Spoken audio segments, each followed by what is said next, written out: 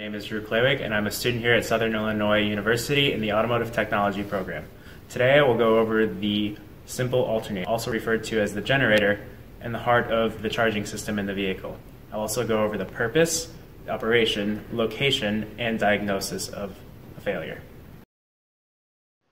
The alternator is used on most vehicles with the exception of hybrid and electric vehicles, which use a more complex charging system.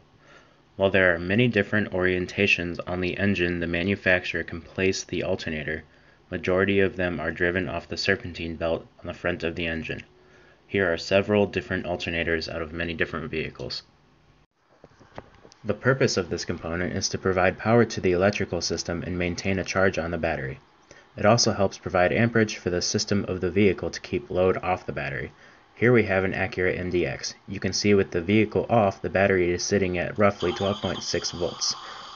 And once the vehicle is started and the alternator is spinning, you can see the battery voltage is now up to about 14.2. First, I will discuss the rotor.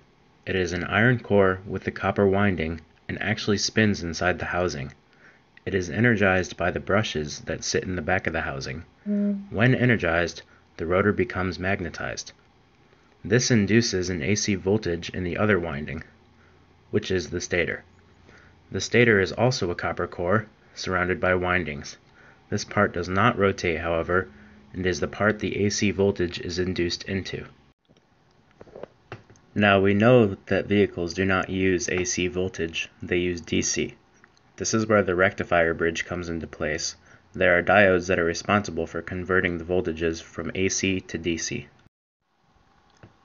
Here I am making a crude graph of the raw output of the alternator. As it is an alternating current, you can see it goes high above zero and low below zero.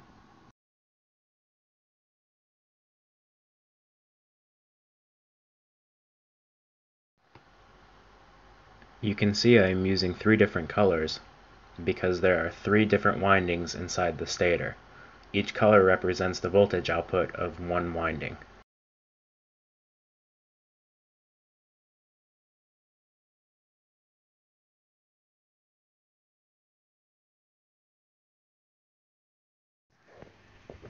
Here is a demonstration of what the rectifier bridge actually does.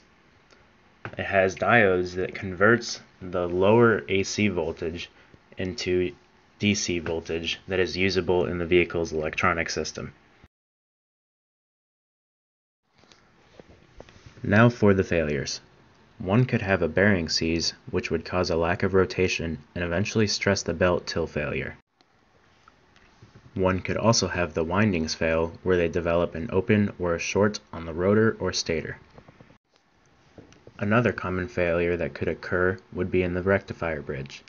If it was no longer able to convert the voltage from AC to DC, one would start to see issues with noise entering modules and causing communication errors if too much AC voltage leaks past.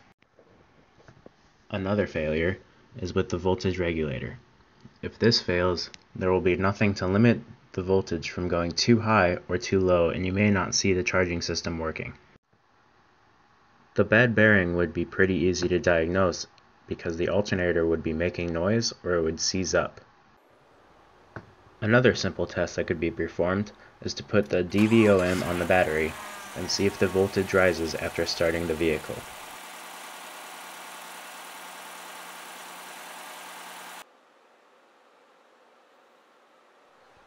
If there was something wrong in the system, you might not see the voltage rise, as in this clip.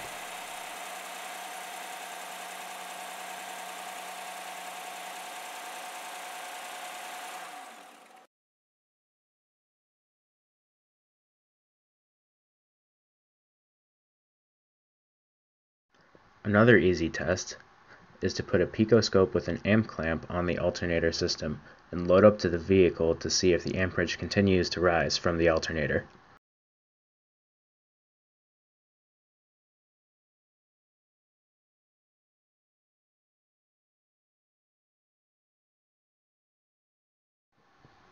And lastly, for another very simple test. If the alternator is being energized, the rotor will be magnetized when the vehicle is on. So you can take any metal object and stick it to the back of the rotor to see if it's magnetized.